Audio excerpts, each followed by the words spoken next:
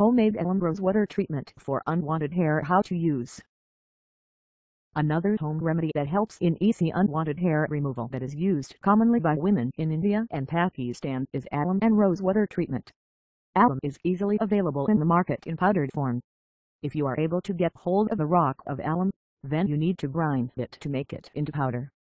Ingredients: half teaspoon of alum powder to 2-3 tablespoons of rose water, light oil or sesame oil, few drops cotton ball. For application procedure: add rose water to the alum powder placed in a small bowl.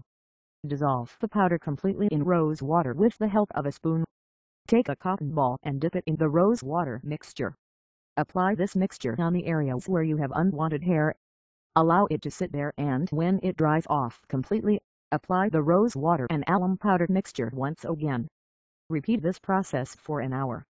If you have sensitive skin, then it is better to stop the process after 15 to 20 minutes. Wash it off completely and then add some sesame oil or olive oil to moisturize the area.